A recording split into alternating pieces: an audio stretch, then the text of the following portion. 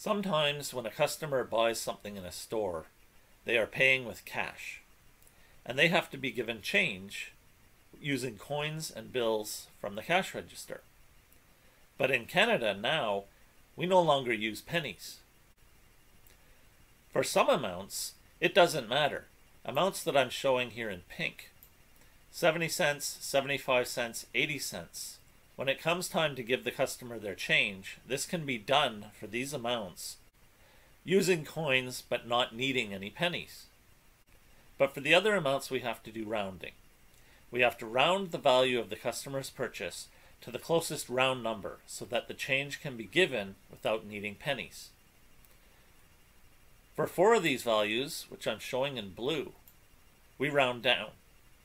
71 cents and 72 cents are just a little bit more than 70 cents, so we round the value down to 70 cents.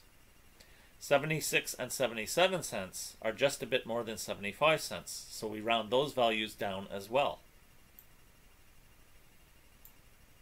71 cents and 72 cents round down to 70 cents. 76 cents and 77 cents round down to 75 cents. For the remaining values that are shown here in yellow, 73 cents, 74 cents, 78 cents, and 79 cents, we round up. These values are just a little bit below a round number. 73 cents and 74 cents are rounded up to 75 cents. 78 cents and 79 cents are rounded up to 80 cents. In our example, we can see all of the things that happen for all of the coins between 70 cents and 80 cents, and it works the same way for the other values, between 60 and 70, between 30 and 40, etc. Notice that half of these situations involve rounding down, and half involve rounding up. This makes it fair for both the store and the customer.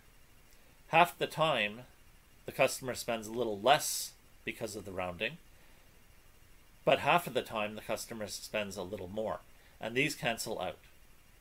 This is how we round to avoid using pennies for cash transactions. In debit transactions, we don't have to do this.